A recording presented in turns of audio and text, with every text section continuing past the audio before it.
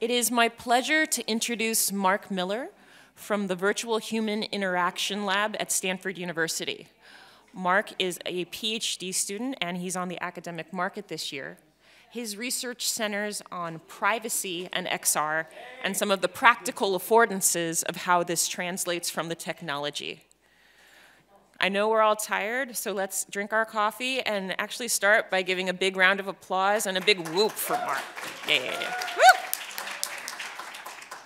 Thank you so much, Britton. Thank you, Britton and Ben and the rest of the team for all the work that y'all have done to put this together. Thank you so much for the questions and the answers and the more questions that y'all have contributed so far. I have to check every once in a while, make sure my brain hasn't fallen out on the floor.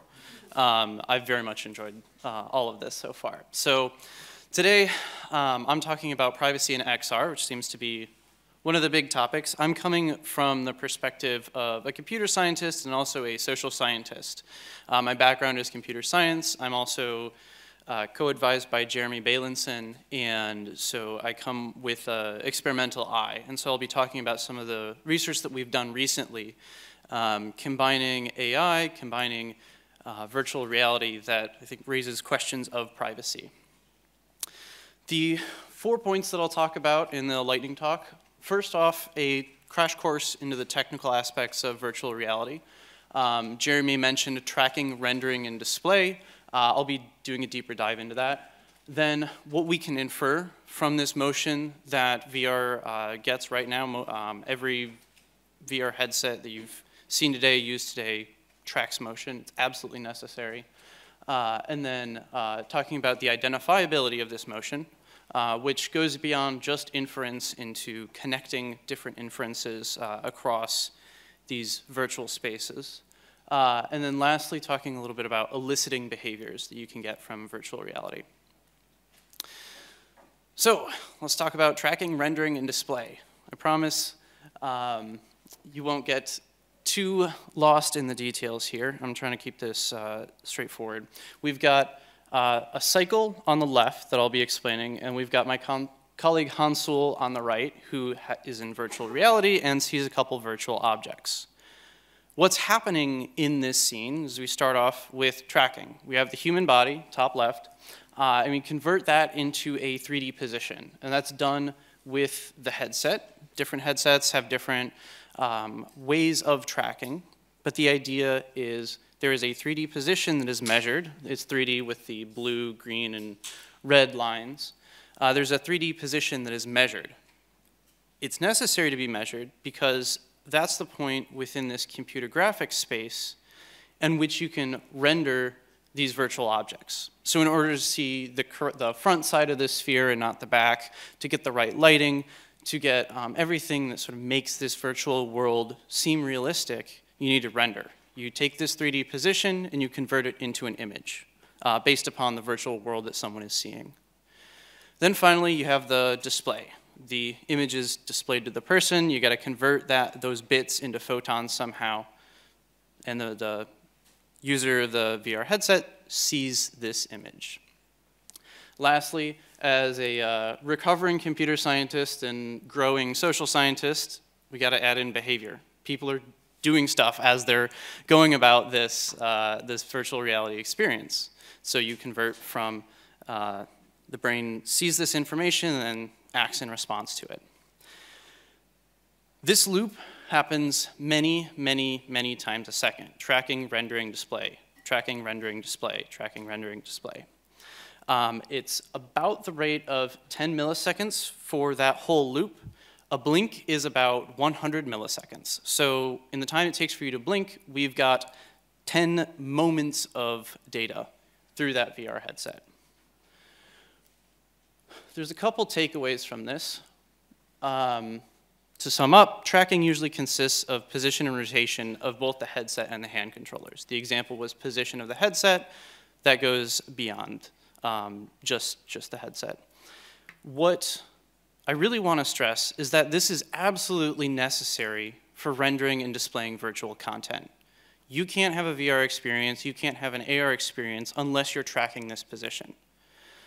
It's not like location data on your phone where you can turn it off or something like that. It's like GPS data for a GPS. If you don't have that, you don't have the technology. This occurs in a very rapid loop, and it happens far faster than users can self-censor, which Avi talked about a little bit, Ken talked about a little bit. This is worth keeping in mind. So now that we know that this data is necessary for the operation of VR, okay, what do we do about that? There's a couple things that we can do.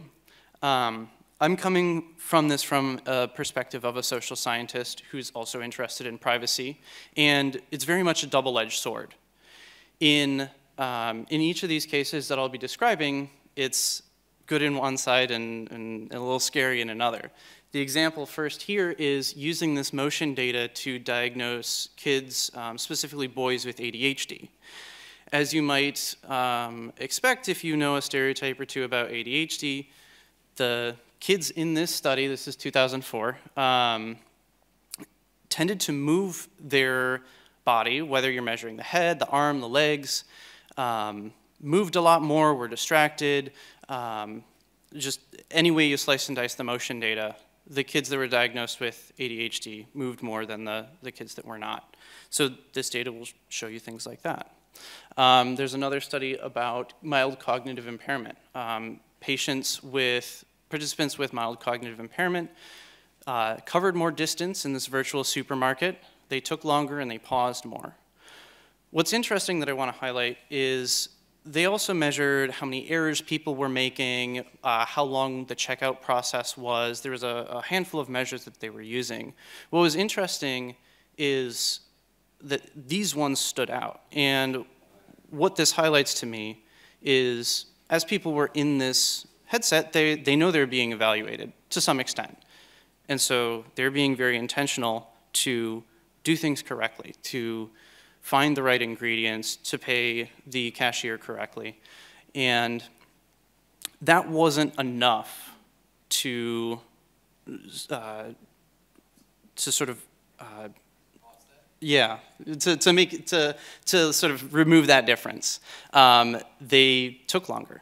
So with all this motion data tracked over time, there's so many ways to pull out behavioral traces from it, whether that's time, whether that's motion, all of that. And in order to protect yourself fully, you have to protect each of those. And so it'll always be an arms race of protecting one thing, well, maybe that gives it away in another way. So that's something I want to highlight about this particular study. From there, I should also mention the computer authentication work. This is around 2015 to 2020. It's a question of we have VR headsets. Maybe we can do better things than simple passwords. And so there's a couple ways to ask people to do something that functions like a password. So you can nod your head in response to an audio clip. Eye of the Tiger comes on, you rock out. The way that you do that is different from the way someone else does that. And this sort of functions like a password, and then on the flip side, it functions as identifiable information. And that was the insight that led us to this research study that I'll be talking about.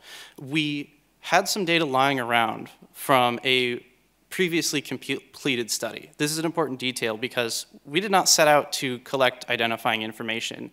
We had this information, IRB was fine with it, all that, and it was identifying data. We pre-processed this tracking data, we trained some AI models on this data, and we'll be reporting the accuracy of it.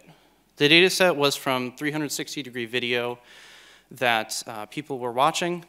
People came in, watched these videos, looked around the space, moved around a little bit, answered some questions about how the videos made them feel. We collected the position and rotation data that I talked about earlier, and we trained these models on 4 of these videos. It's about 20 seconds per video, and then we tested on 1 of the 5 videos. Even when this model was presented with 511 potential options, the model was correct 95.3% of the time. Picture a 500 question multiple choice test, 500 potential answers per question, and scoring an A. I don't know if that's as hard as the bar, but, you know. To be serious though, this is what do we mean when we talk about identifiable information? When we talk about identifying biometric data in something like BIPA, and this is the questions that I have, and this is what I want to be working on as we see the metaverse grow.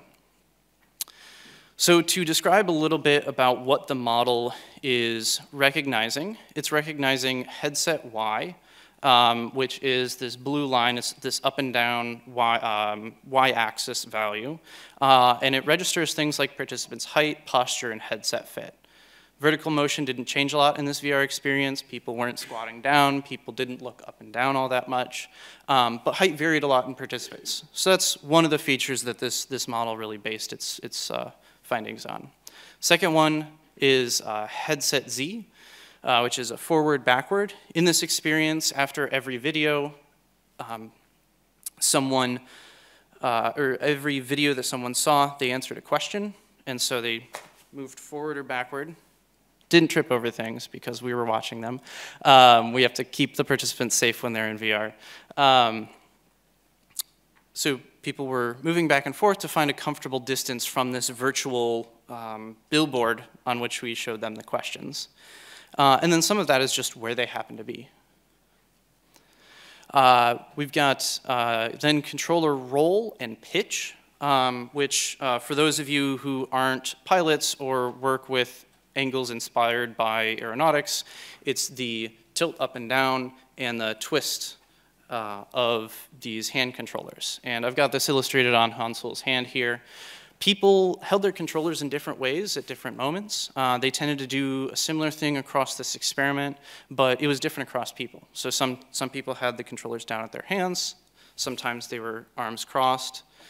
And you wouldn't think of that as you're going through this virtual reality experience, that how you cross your arms is somewhat identifying, but it is. So where do we start to go from here? There's questions about what are the boundaries of identifiability. These sort of technical questions about more complex VR experiences, more capable ML models. What are some of these plausible avenues of misuse? This has been a reoccurring topic today. How might people violate privacy here? Who's violating that? Whose privacy is being violated? And then what can be done to better protect this data? Thanks for talking about that today. One thing I want to mention is the jury's still out, but there's some evidence that it's possible to re-identify this virtual data with real-world data. So if you happen to have the data of someone walking down the street, okay, it's a public setting, you can link that biometric data, and biometric in this sense, I just mean the head and hands and the sort of the data that Connect is tracking. You can match that with this virtual reality avatar. And so the boundary between the virtual world and the real world isn't as sharp when it comes to this sort of identification. With the last handful of minutes, I want to talk a little bit about elicitation. This is a preprint paper, so it hasn't been peer reviewed except by me. I kind of like it. I think you should take a look at it. These researchers put together a virtual escape room, and each of these puzzles in each room, you're supposed to find a word at the end of it. And it uses some of these motion data capabilities that I've been talking about. So for example, the player's asked to hold their arms out in this T pose, and that gives you arm span, wingspan measurement. They also have people do squats, and that correlates, they interpret that as fitness data. But things go beyond that. There's a room that tests for color blindness by putting some of these letters on color test plates that you can see or can't see depending on whether you have red-green color blindness or not. And then this one is which languages do you know, because the password is Apple and it's written in a handful of different languages.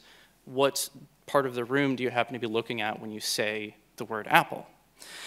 This was an example of what you can pull out from people in these virtual reality experiences. So just to highlight some takeaways, motion tracking is necessary for XR to function. This is here. We can figure out who gets this data, if it stays on the device. As soon as you start getting into social VR, how often do you want to see my hand move? Do you want to reduce the tracking fidelity? Do you want to reduce the tracking rate? But regardless, the motion tracking is necessary for XR to function. Motion can indicate private information, such as the presence of health conditions. A motion can be identifying, and then that identifying data can connect different sessions across XR, but then also across XR to real life. Eliciting this identifying information can be done subtly and without immersant's knowledge.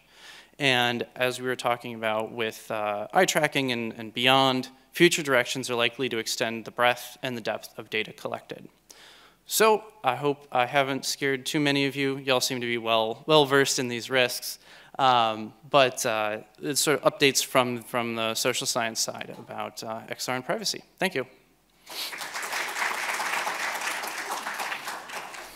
Is the tracking only internal to the system, or could will you do third-party tracking? So I'm thinking about the sort of like arm cross or various other things, right?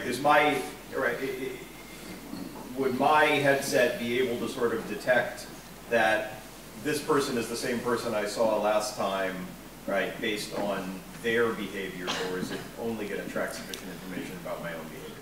It will, well, if you're in a social virtual reality platform, that data is transferred to whoever's in the room that can see it. So that's the risk that most fascinates me, is here's this VR lurker, someone who's just sitting there. So all the data from my headset is also going to the person sitting next to me, because it needs to know how my body interactions are going to be viewed by that headset as well. If you want the nonverbal behavior that Philip was talking about last night, and that has mentioned a handful of times, yeah, if you want to see the fact that I'm throwing my hands around, I need to send that data to you. Yeah. On the positive side, why won't this eliminate every stolen car? Oh, yeah. Sorry. On the positive side, why won't this eliminate every stolen car? My car can only be driven by me. I mean, yeah, I think that would. The question is, do we want that check every time we go into the car? I don't know. I don't know. Yeah, it would. I think so. Especially as you extend to different data streams and all that.